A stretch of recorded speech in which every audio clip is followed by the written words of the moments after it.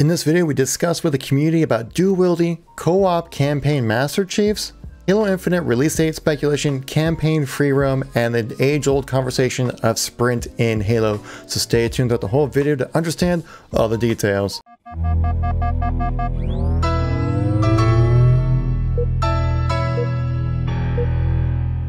How's it going, everybody? It's Kevin here once again. Today we're doing a little bit of a Q&A kind of video with the community here. I went onto my community page and I asked a question about, do you have any Halo Infinite questions or topics you'd like to discuss? Top rated and most interesting comments will make it into a video, and this is that video. So if you want to be featured into the next Q&A video, guys, make sure you subscribe to keep an eye out for whenever those community posts do go live. I do use that quite often, guys, to keep yourself in the know of everything going on with Halo beyond just news update videos, because sometimes they're just little tidbits of news that I like to share through there as well. And the only time you ever get a chance to see those community posts is if you're subscribed to the channel. So let's get right into the content here. Crunchy Bombed asks, do you think we are going to get dual wielding back? It wasn't in the reveal, but they do have more time to work on it now. This was the top rated question in the whole thing, so I definitely had to answer this one, guys. And I personally do not think we will be getting dual wielding back in this. So after watching the 8-minute trailer that we had, there was no prompt showing up about dual wielding, and I think there were some weapons that could possibly be dual weld, if that's even a word,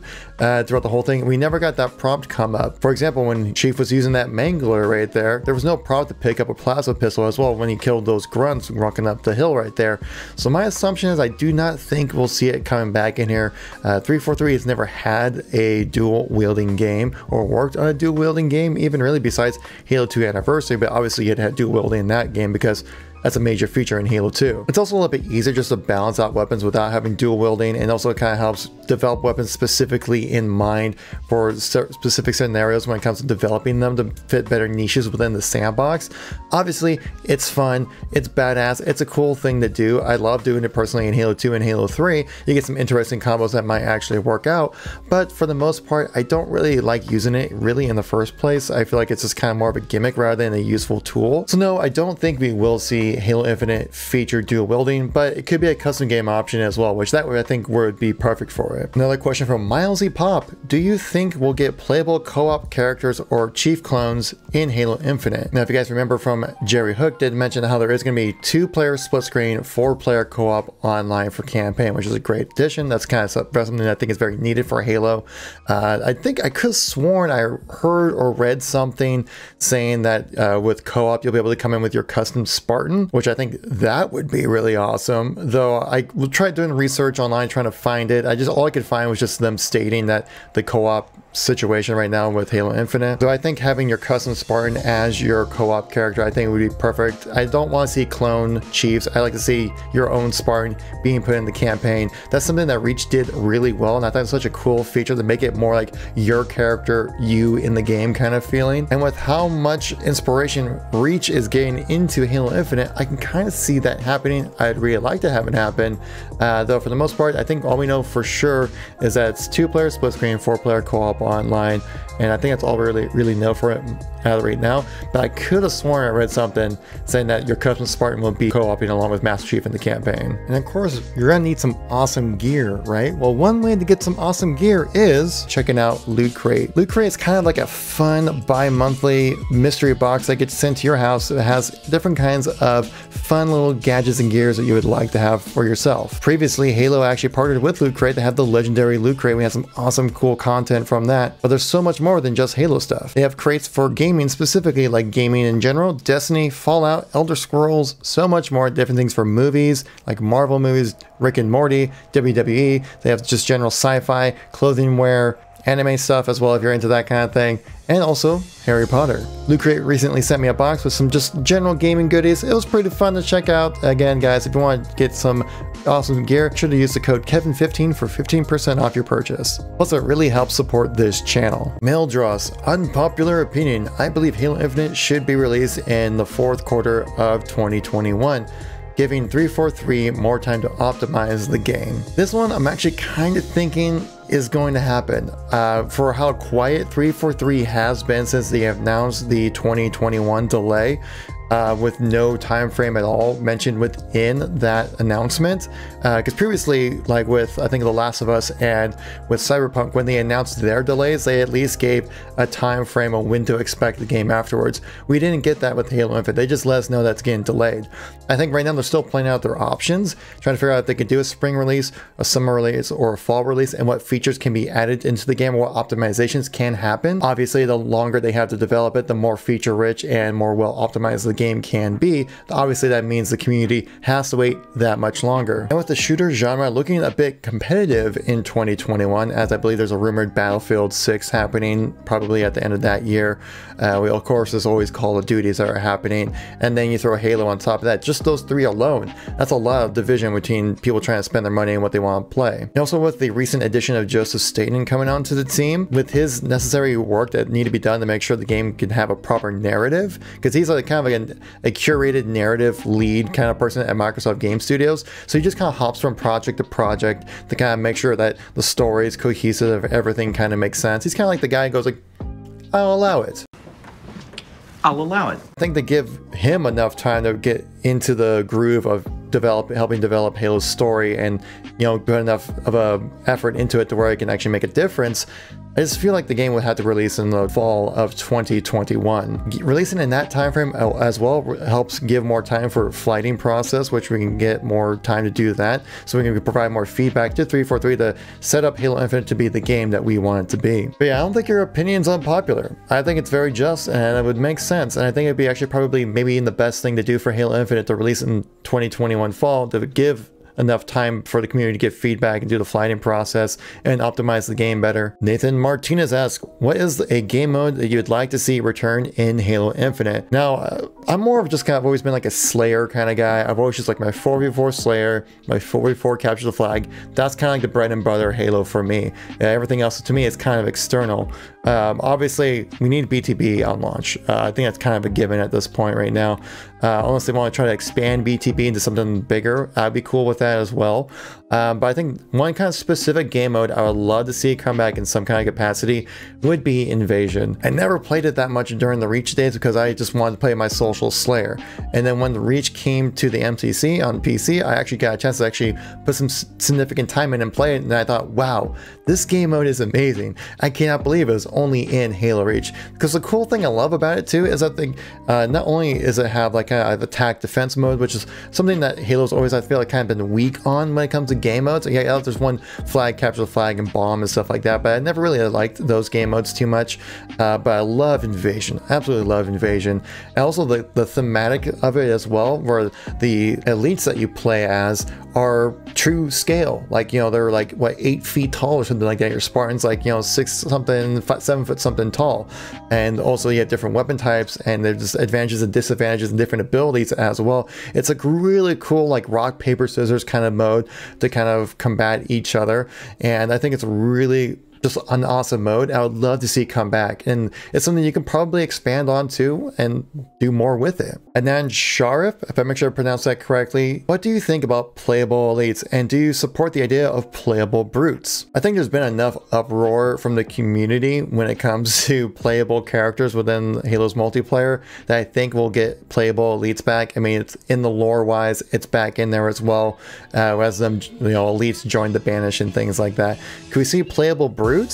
I think possibly, but I would like to personally see this happen for just like custom game options, not really so much for in-game multiplayer kind of stuff. I like having Spartan on Spartan. That's kind of my thing. I just like it more. If you want to have elites and brutes in the multiplayer, I think something like Invasion that we mentioned previously would really help give people that ability to play as those characters without it being kind of just weird and funky kind of feeling, while also feeling true to the lore of the game as well, to kind of give much more atmosphere. And because a big issue with that is that brutes are like 9 feet tall, elites are like 8 feet tall, Spartans are like 6.5, 7 feet tall kind of thing, and to have that larger character difference within the multiplayer, it just would be really weird hitboxes and movements and stuff like that. And then you have to probably shrink down those elites and brutes to fit the sizes properly, like they did with Halo 3 with playable elites compared to Spartans. But the hitboxes are always weird. people playing as like Spartans shooting at dinos, they don't like it, and I feel like people playing as dinos just kind of like it because it's a really, you know, unique kind of feature to kind of customize your character. They did state with Halo Infinite that if you liked Halo Reach's customization, you'll love Halo Infinite's customization. But to summarize, I feel that just playable brutes and elites, either if you have a specific game mode designed for it, like Invasion of some sorts, or you leave it into custom games. Dr. Xbox Live, do you think there will be outrageous / wild skins in multiplayer? This actually is one thing that kind of concerns me a little bit, as Halo 5 certainly dabbled in that a little bit, especially with the weapon skins, with like the pizza skin, the cat skin, just various other kind of wacky things like that. Most of them are rather serious and were pretty awesome to look at. We had our first taste of new customization with the monster skins, which do look pretty awesome, and I was afraid that seeing like Monster Energy weapon skins was gonna be like a big M on the side, it's gonna be like a walking advertisement, but no, it's just black and green. It's very tastefully done and it looks awesome. I have a feeling that probably at launch we'll probably see the weapon skins be rather like in lore, kind of, you know, more necessarily realistic, but just more in tune with the art style. And I think later on, as the seasons progress through, as most likely we will have like a season pass you have to pay into for Halo Infinite, that I could probably see things later on releasing much like they did with Halo 5 with like the pizza skin, the cat skin, different like kind of wacky things like that, because those sell more. That's straight up, and you know they need to make money to support this game. And if people want to have some funky looking skins, that's fine. If you want to put on a weapon skin, I'm fine with that. Now if you have like a vehicle skin that's like big pink anime girls with just like they're looking up their skirts or something like that, then that's gonna be a little immersion breaking. Though if it's like a weapon skin or something like that, something kind of small like a weapon charm or something like that, I'm okay with it. Verdevil asks, do you think we'll get a free roam mode to explore the ring? I was playing ODST the other day and realized a free roam mode to explore the map could be interesting, especially because of the open world ring. Halo sounds really interesting. Funny thing is, I was just thinking about this the other day as well, as ODST's campaign, from what we've heard, is going to be very similar to what we're going to get for Halo Infinite. As in ODST, you start with like one section, right? And you kind of explore that and you expand onto the next section, then the next one. We're going to be getting that same kind of exploration with Halo Infinite's Zeta Halo, as when you first land onto the ring, it's going to be a kind of a small kind of area to kind of look through, and then you progress into the next section, but the previous section stays open, just like in ODST, and then eventually you open up the entire world. So I would expect a very similar style campaign format as we do for ODST, whereas you have an open world hub kind of situation, and then you kind of go to these different locations within the rings that, you know, either triggers a new mission or some Easter egg or something like that, and then transfer that same thing over to Halo Infinite, where you kind of just start out with just like a small area and then you progress forward, but that previous area is still open. That's why 343 has been kind of hesitant to say open world Halo game, because when you first launch in, it's going to be kind of small and then you expand out as you explore throughout the map. It's not going to be like GTA where you can just go wherever you want, whenever you want. And I would think a free roam mode would definitely be something that would be almost necessary for an open world kind of game like this.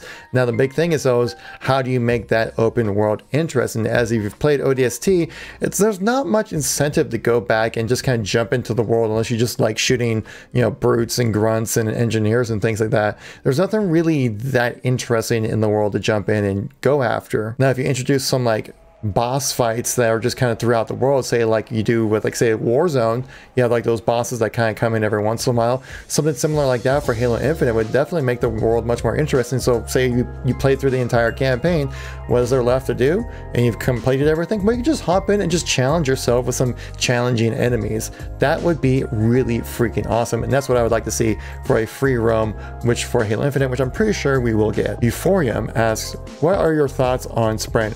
I personally don't mind it, but the best course of action would be to leave it in the campaign but take it out of multiplayer. The old sprint conversation. Yes, by the time Halo Infinite releases, Halo will have sprint longer than not having sprint. By the time Halo Infinite releases, it's gonna be 11 years of sprinting in Halo. So I think the whole argument of having sprint or no sprint in the game, I think it's honestly like it's a dead argument. Like it's going to be in the game. It's a feature that with most shooters people come to expect, unless you're playing Doom, which is like some high action, just like off the wall crazy action kind of game, which Halo is not. Personally, I don't mind sprint at all. I think in Halo 5 they did sprint just right. I think that's how you do it. You add kind of a stopping power effect if you're getting shot. If you're sprinting and you're damaged, you can't recharge your shields. I think there's plenty of downsides to sprinting in Halo 5 to where it's a fine ability to have.